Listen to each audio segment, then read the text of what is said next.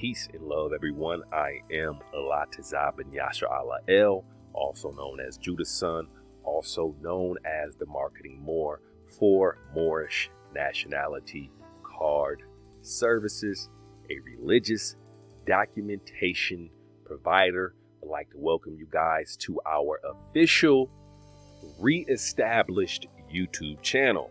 The reason why we say re-established is because the original Moorish Nationality Card Services YouTube channel, which had been around for about 4 years, was unfortunately terminated. Now, we don't know what for. Honestly, we believe it is for reasons of constant flagging with a mixture of discrimination.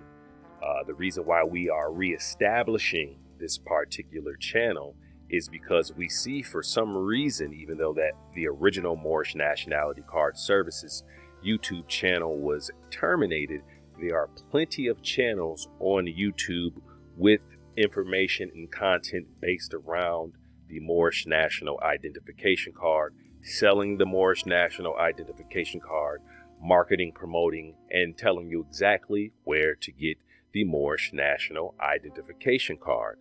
Not only that, with Moorish Nationality Card Services being a religious documentation provider, we also are aware of the fact of a company by the name of Universal Life Church, or should I say organization, Universal Life Church, who also issues out religious documentation and has a YouTube channel. So, in concert with there still being quite a few channels that are producing content or still allowed to have videos up with content solely based around the Moorish National Identification Card, allowing to get a bunch of streams, possibly even being allowed to monetize those videos and get paid money for that.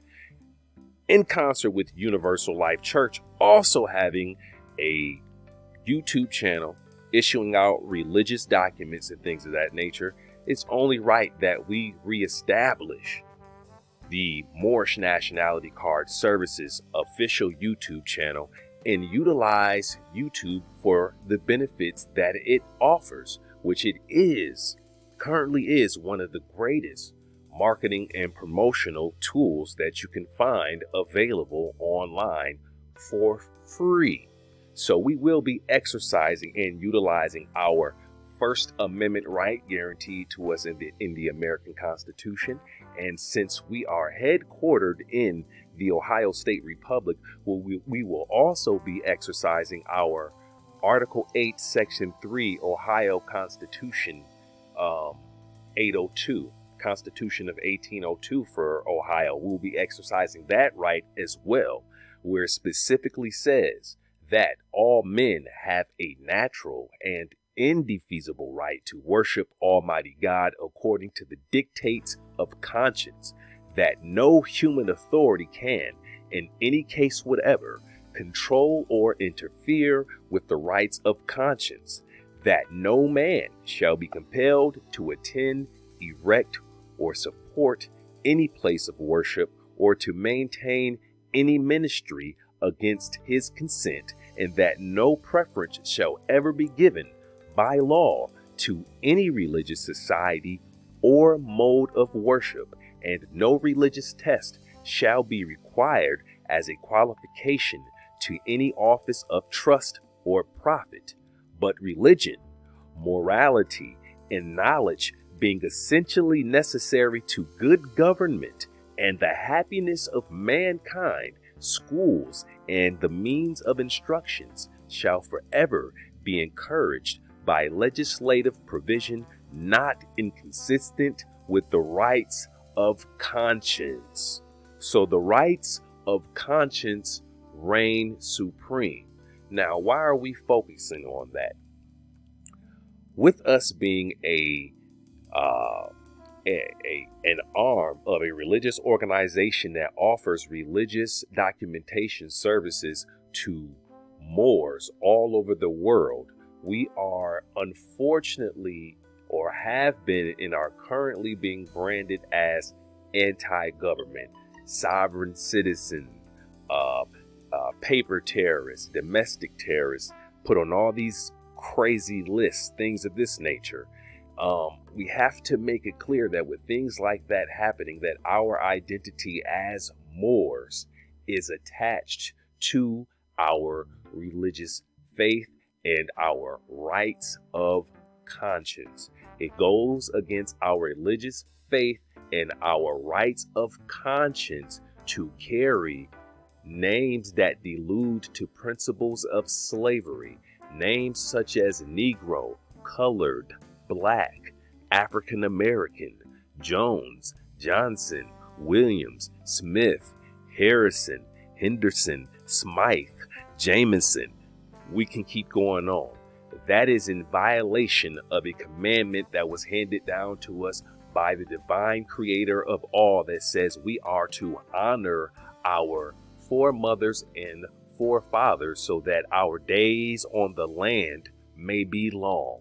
Therefore, it only makes sense that we step away from principles that delude to slavery. That is, the surnames that have been passed along to us via slavery, the culture that has been passed along to us via slavery, the religious practice and tenets that have been passed along to us via slavery, the diet, the food, the way we think, all the things that have been passed along to us in our generations via slavery. It is against our religious tenets, practice, beliefs, and our rights of conscience to continue to live according to those principles, which are sins, transgression of divine law, natural law.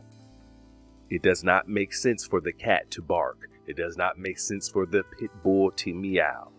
So we want to make it clear before anyone comes to this particular channel and tries to brand us and use trigger words that are being used by European Christian media outlets to attack us, to violate our human rights and deny us something that is already guaranteed to us. We want to make it clear that we're not falling under the umbrellas of those terms. We are not anti-government, for if we were, we would not be speaking about the American Constitution and the State Republic Constitution. We are not sovereign citizens, for what we are doing is to bring us into the constitutional fold of government so that we can actually be true citizens and better citizens of the de jure government body. Has nothing to do with trying to get over and saying that the law does not apply to us, because de jure, true law, does apply to us. All right, so let's go on. Moorish Nationality Card Services has been in business, I want to say, since around late 2012, 2013, and business got to booming around 2014. So we have been issuing out nationality cards to Moors for about 6-7 years. We have been doing this. All right, so everything is legit.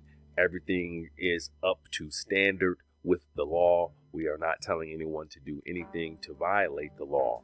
So as again, you can see here, we have the Universal Life Church .org website, where they sell religious documents that are respected by the law. What do we mean by that? When they issue out documents such as ordination documents to ordain someone as a minister, that person purchases the ordination package from here with a good standing letter that they then go to their Secretary of State, or depending how the government is set up in the state where they domicile, they go to that licensing authority with the documents that they've purchased from Universal Life Church, and then they purchase the license from that licensing authority in order to be a licensed minister. So we're very similar, but we're different in some ways. One thing we will never do is have our ministers be licensed. It's just as simple as that. That is a First Amendment right. So we want to make that clear. All right. So as you can see here as well, at Moorish Nationality Card Services, which is a religious documentation service provider, we also have religious documents. So as I said, the identity of the Moors is indeed attached to their religion. Now, with that being said, let's go over here. With that being attached to the religion, res judicata, stare decisis, something that has already been decided upon in a court of law.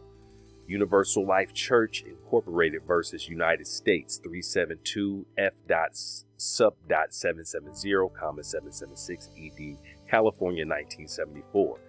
This is case law. It goes on to say that neither this court nor any branch of this government will consider the merits or fallacies of a religion, nor will the court compare the beliefs, dogmas, and practices of a newly organized religion with those of an older, more established religion, nor will the court praise or condemn a religion, however excellent or fanatical or preposterous it may seem. Were the court to do so, it would impinge upon the guarantee of the First Amendment and create a state church. So what that's saying is, if the courts, if the judges cannot step in and make comments and decisions about how false a religion may be, or how real a religion may be, or comparing it to another religious belief in order to give this certain religious practice weight or take the weight from it, it can't be done. Which means that those who are viewers that have an issue with what we are doing at Moorish Nationality Card Services, you as well cannot have that type of say-so and play those type of games and try to use certain words to say that our religion is something to be pointed at and laughed at and ridiculed.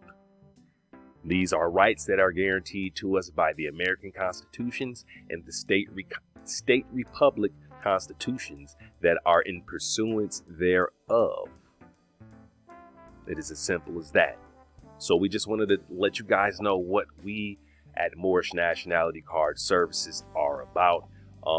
What you can do here to stay up to date with us, which we would suggest that you do, is when you are at this channel, please make sure that you come on over here and go to our social media locations, like, subscribe, follow us, and be sure to come to our other channel on the putitouttheretv.com website, just in case we happen to get taken down again for some type of weird anomaly while everyone else who is speaking on the same subject matter is allowed to keep their videos.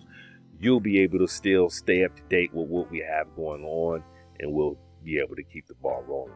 It's just as simple as that. Again, this is Elatazab Yasha Allah El, also known as Judah's son, also known as the marketing Moor for Moorish Nationality Card Services. We appreciate you allowing us to take up so much of your very valuable time. Please make sure that you subscribe to this channel so that you can stay up to date with what we have going on, because we have plenty more videos coming for you. All right, I'm up out of here. Peace and love.